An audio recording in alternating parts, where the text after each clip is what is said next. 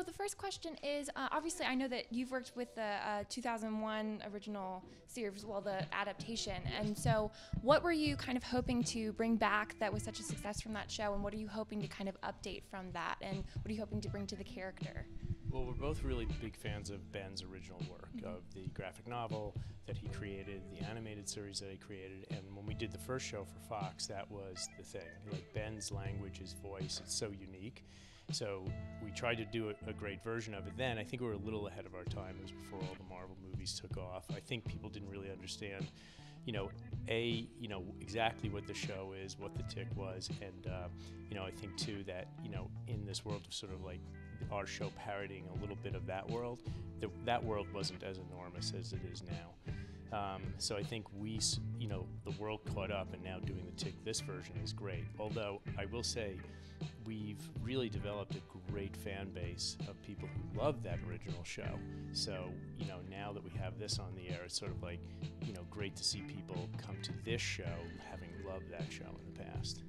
Yeah, and I was a huge fan of that show, so I felt very overwhelmed and intimidated by the idea of trying to take on the role. But Ben had outlined very clearly what he wanted to add to the character, which was a new sort of emotional depth and psychological kind of foundation for him, because he had always been more of a comedic archetype, and he wanted to try to make a show with a little more emotional resonance. So Ben outlined for me very clearly the very difficult task I had ahead of me of what he wanted to add to this character. And then for me, it was just trying to thread that needle while holding on to everything that the fans like myself love about the previous versions of Arthur.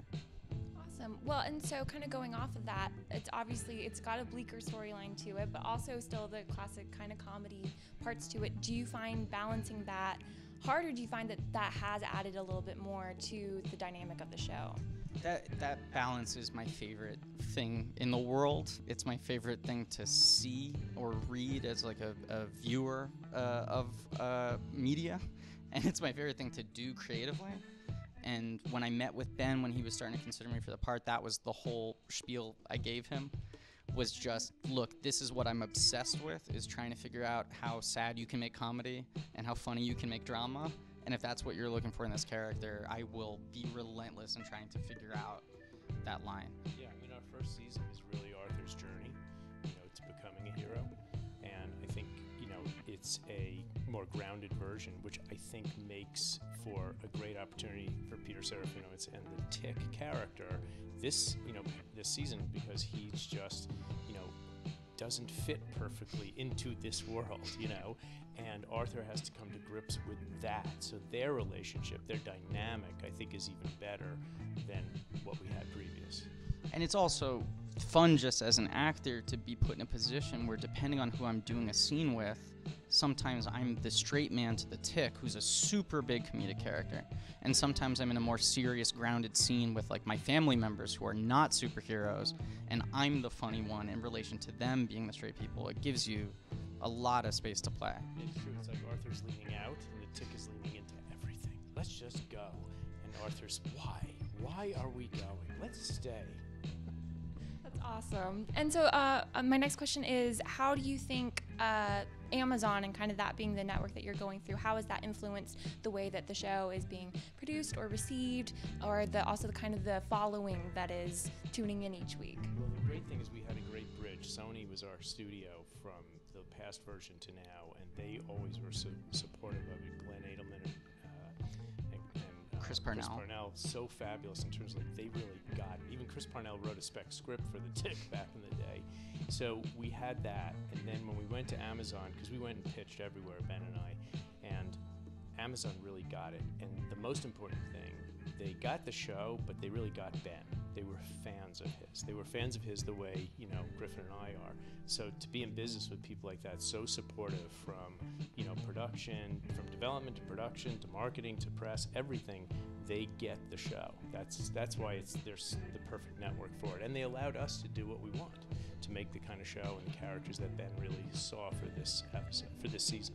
I think support is the big word, because I've been through this sort of machinery of you get cast on a pilot and the script is so funny and you got this take on the character and everyone loves it, and then the network gets really scared about everything. They start second guessing everything and going, well, we get it, but that's a little too weird. This might alienate people. And then you end up with this watered down thing, and everyone's so frustrated that you didn't get to make the show you want to make. And I kept on waiting every day for someone to come tap me on the shoulder and be like, you can't do that, come on. Go bigger, go louder, go sillier, whatever it is, especially when we're going to the real dark places. And they never did, which is astonishing. They fully trusted this version of the show, which is a very weird show to begin with, made weirder by deviating so much from the tone of what people expect out of the Tick. And it's insane that they trusted us. Sure. Yeah. Sure. Yeah. Is Arthur losing his mind or not? Just the psychology of the show is so different, and I think so much better, and they supported it all the way. Well, I'm so glad that they did. My final question is just, what are you the most excited about as the series continues?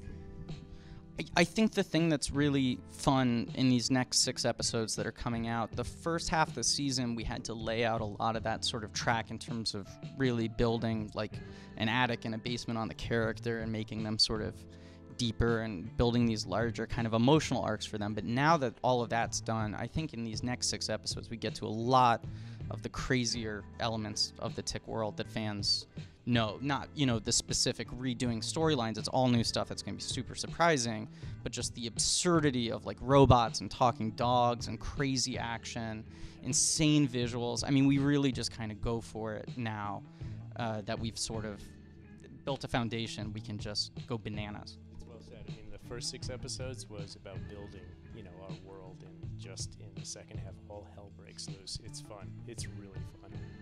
I'm so excited to see it. Thank you so much for Thank your you. time. Thank Yeah. you.